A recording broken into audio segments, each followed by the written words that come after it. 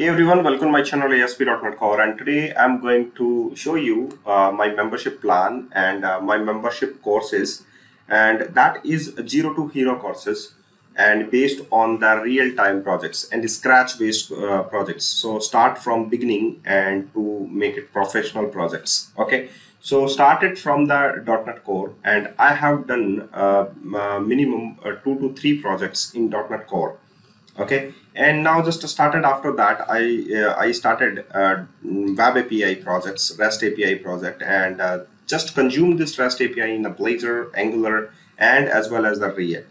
So in .NET Core I have used Entity Framework Core and SQL Server. Okay, so lots of things actually pendings, and I will give you project based courses in just 800 rupees and $15. It is a full it is a uh, full stack development courses. Okay, I will give you. Okay, and how to get this deal and how to get this membership. It's a very easy step to do this.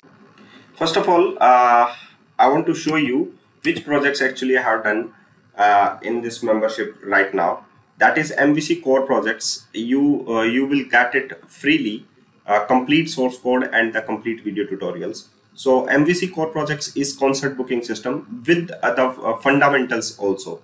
So fundamentals videos also give you, and MVC core projects like concert booking system, that is repository based on the repository pattern, student information system, that is clean architecture projects, student attendance management system, and link building projects. So these are the projects I have done in ASP.NET Core MVC, that is based on .NET 6 and 7. And now just after that I will give you Microsoft Blazor project, that is bookshop project. And now after that I will give you Angular project, that is also bookshop project. And you know that Blazor and Angular project actually consume the same API.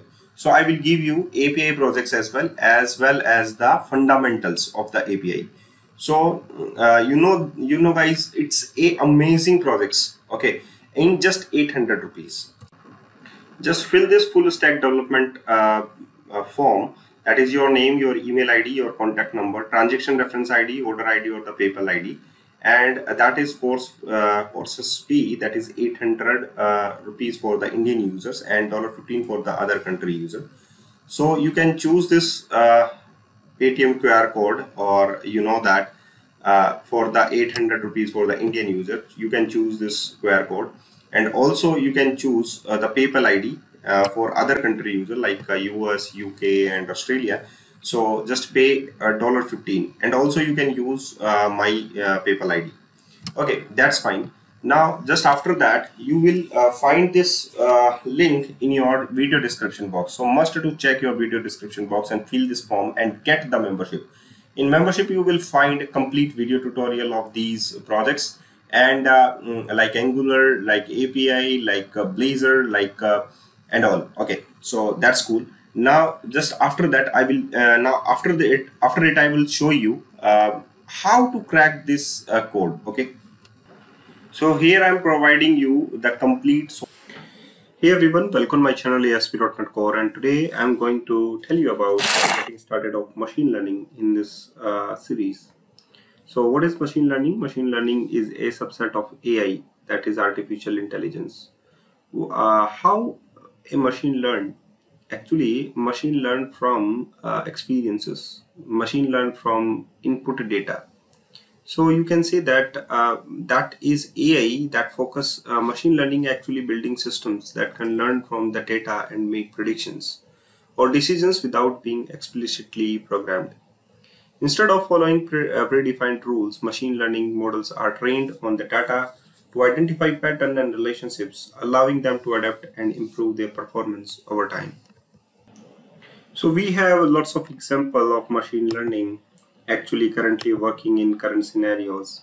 So you know that real-time speech recognition is a machine learning virtual assistant like Siri, Google Assistant, and Alexa, and also Gemini, and many more. And the next one is the real-time fraud detection in financial transactions, like example credit card fraud detections, and all. Now the next one is a real-time recommendation system, that is Netflix, YouTube, Amazon, etc. Real-time object detection and autonomous vehicles like Tesla, autopilot, self-driving cars. Real-time facial recognition like a security system, airport checks, unlocking phones, etc. Real-time spam detection in emails like Gmail and Outlooks. Real-time social media monitoring like Twitter, trending topics, Facebook, content moderations. And real-time translations like Google Translate, Skype translators. Real-time healthcare monitoring like Fitbit and Apple Watch. And real-time customer support like chatbots and Zendesk like Drift, etc. Machine learning types, there we have three types of machine learning basically. The first one is the supervised learning. What is the supervised learning? In the supervised learning, we have some input data and they are labeled output data and put to the machine, or you can say that to teach the machine their input data and output data based on their machine algorithms. And you know that in the machine algorithms, we have two algorithms of the machine learning, like the classification techniques and the regression techniques. And in the classification techniques, we have predicting a discrete labeled based output like spam or not spam in the email classifications. In the regressions, we are predicting a continuous values like predicting house price based on the features like size and the location of like this. And we have some examples of machine learning, supervised learning like sentimental analysis, image classifications, fraud detections, and stock price predictions. So these all are the machine learning algorithms. Now the second one is the unsupervised learning. In unsupervised learning, the model is trained on the data that does not have labeled output. In previous learning, that is supervised learning, we have a labeled output, but in this in this unsupervised learning, we have not a labeled output.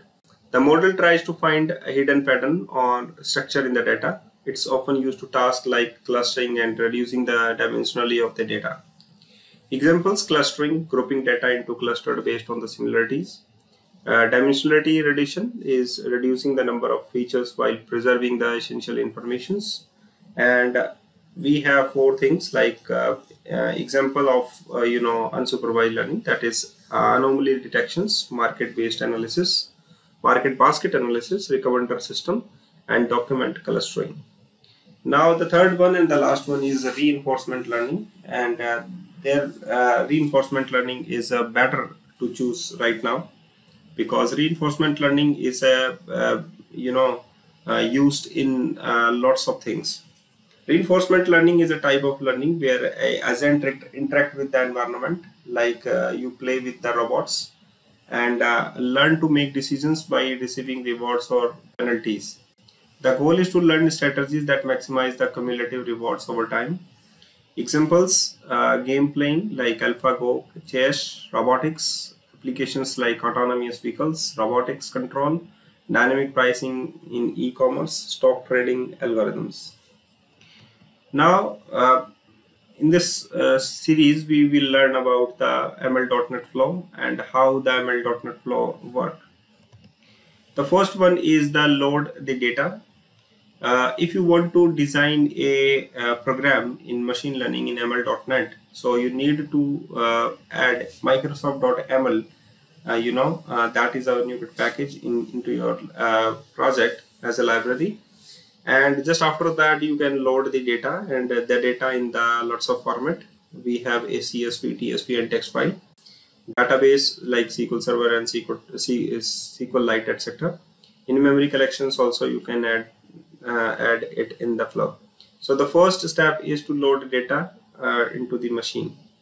The next machine learn the data, but before learning the model, or you can say before train the model, you need to pre-process the data. I mean to say that you need to transform the data. Data often requires pre-processing before training a model. Common tasks include like converting categorical values into numerical representation, and the next one, I mean to say that converting categorical values into numerical representation. I mean to say if you just type it I love you and I hate you, machine can't understand it, because machine understand only numerical values. So the pre-processing data, I mean to say that converting categorical values into the numerical representation so that a machine can understand it. Okay, now the next one is splitting data into training and testing data. We have a methods in ML context. We just add a train, test, splitting method, so that we can add our test factors. And we just, why we splitting the data into the train and the test, because I want accuracy.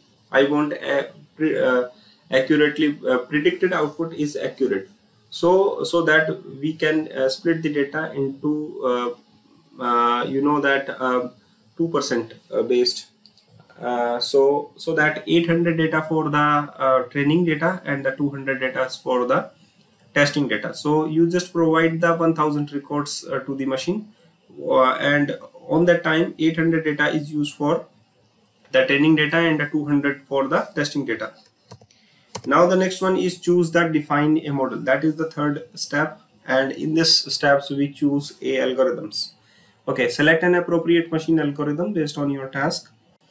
Regression algorithm. The first one is regression algorithms like a fast tree for predicting continuous values. Classification like algorithms like logistic regression or SDCA logistic regression, or binary and multi-class classifications. Clustering is algorithms like k-means for grouping data into clusters. Now the next one is to train the model. Once the pipeline is defined, now just after that choosing the algorithm, you need to train the model. So once the pipeline is defined, you train the model using the training data, and ML.NET will learn the pattern in the data. Now the next one is evaluate the model. Evaluate, I mean to test the model. After training, the model should be evaluated to check its performance. Evaluation is done on the testing data set, data that was not used during the training. And number 6 is use the model for predictions. Once trained and evaluated, the model can be used to make predictions on a new data. Now the next one is save and load the model. After training, you can save the model or later use and reload it when needed. Now, and the last one is to deploy the model. You can deploy the model in various applications like console apps, web apps, desktop apps, and cloud apps. So that's all. So that is the first getting started machine learning chapters. And in the next video, I will show you how a machine learning algorithms based program, how to design it. Okay, so that is the getting started video.